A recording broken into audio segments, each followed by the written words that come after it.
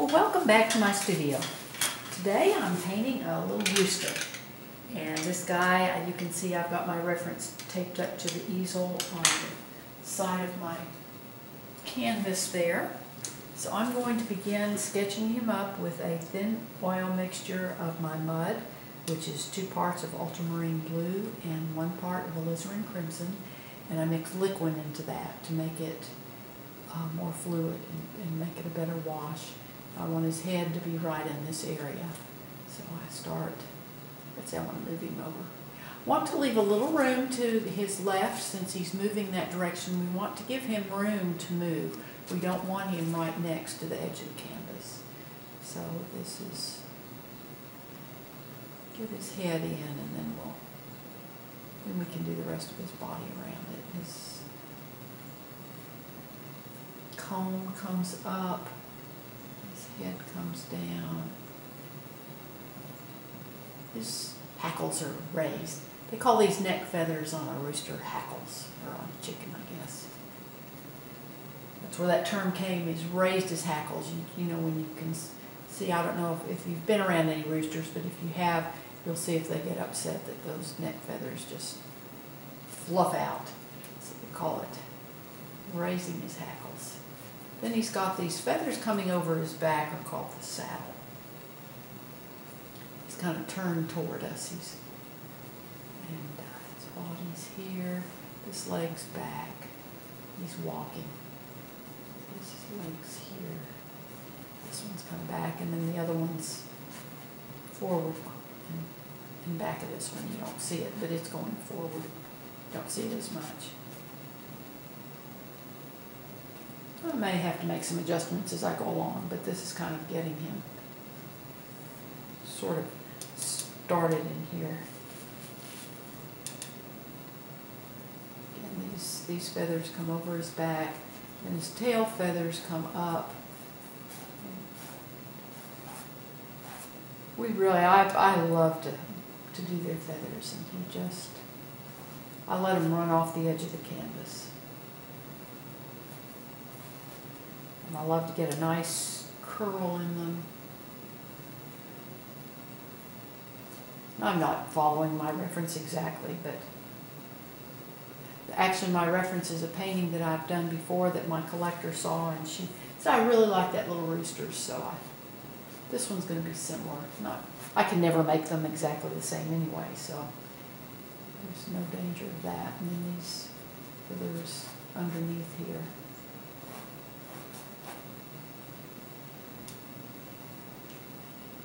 This kind of just gives me his basic shape. What I'll do is I'll look at him in the mirror. I paint with a mirror behind me. And this is something that Jack discovered when reading about Leonardo da Vinci, that this is something that Leonardo did. And what it does is it switches the image in your brain from the inventive or creative. A lot of people say the creative side. Jack said the only person who made something out of nothing was God. We're artists, we're inventive. We take things that are already there and then make things. So we're inventive, we're not creative. But anyway, it moves it from the inventive side of your brain to the analytical side. And that way you can really judge your painting by looking at it in the mirror. It reverses the image, and you see it as if somebody else has painted it. And that's, I don't remember it's the right side of your brain or the left side of your brain, but that's how it works. This leg comes down. This one's a little too high there. This one actually goes right there. But anyway, that's got his body blocked in, or drawn in, kind of the outline in. Now I'm taking a wash of my Alizarin Crimson plus the Liquin. And I'm just going to wash in the red of his comb. This gives me a nice red underneath that. It'll be dry when I come back to paint it, but it just covers the canvas and gives me a nice luminescent red in there.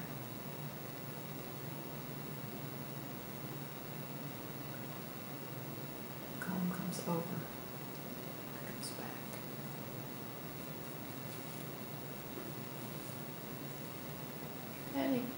has this red comes around his eye, or his beak there, and then his wattles down here. That's what they call that.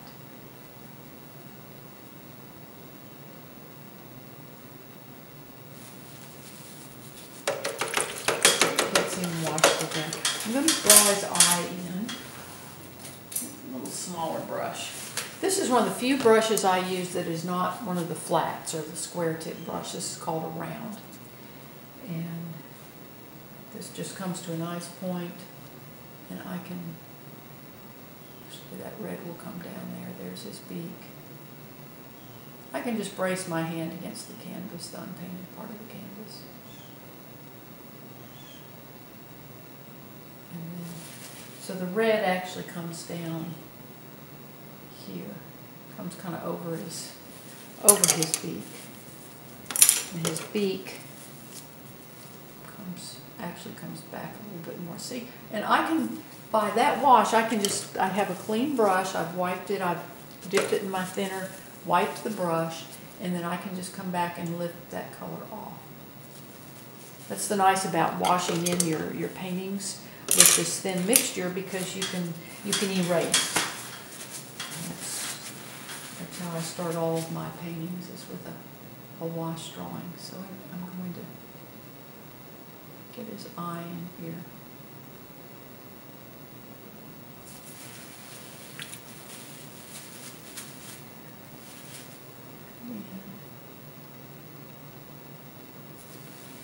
Put the pupil in.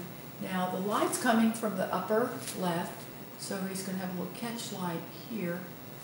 That's right in the middle of his pupil. That's where I do not want it. You don't want to put the catch light in the middle of the pupil, because whatever your subject, a bird, a person, a dog, makes them look like they're on drugs. It looks spaced out. And you look at photographs, you get lights bouncing from all different directions, and there will a lot of times be a light within the middle of the pupil. But actually, to paint it, to make it look real, you want your catch light to be up about, like if it's from the upper left, you want your catch light to be about 11 o'clock, and at the junction of the pupil and the iris. I'm just trying to lift out that color.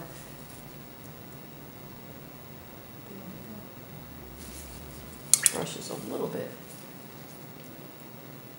I have to work at it. Okay, now I'll have to come back and make that a little bit smaller, but that's where we want our catch light to be.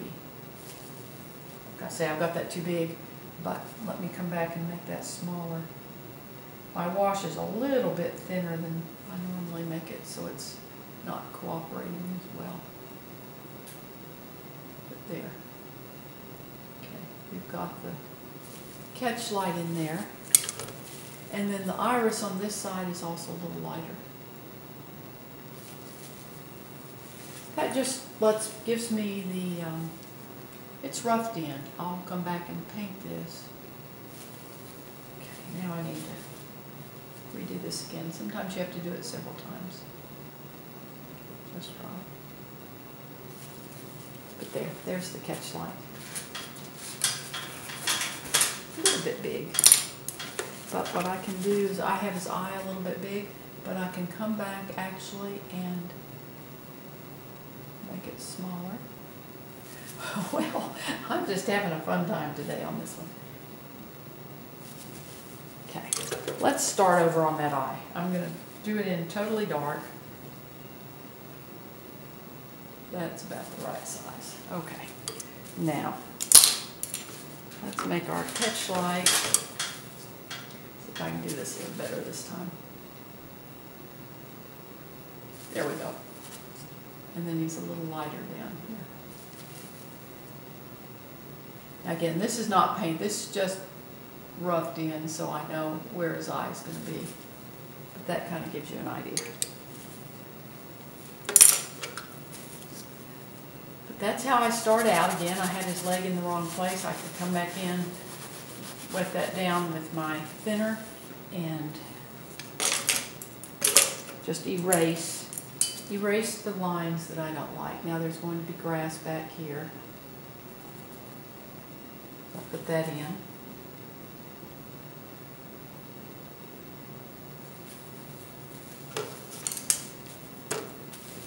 this is also a little high, I realize, right there. There we go, that works better.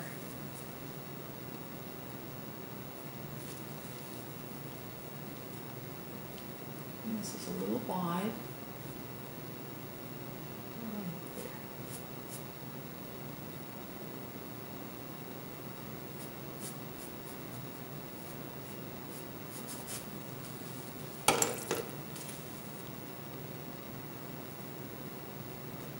There's our rooster. He's sketched in. So I really appreciate you watching my YouTube videos. Please subscribe to my channel.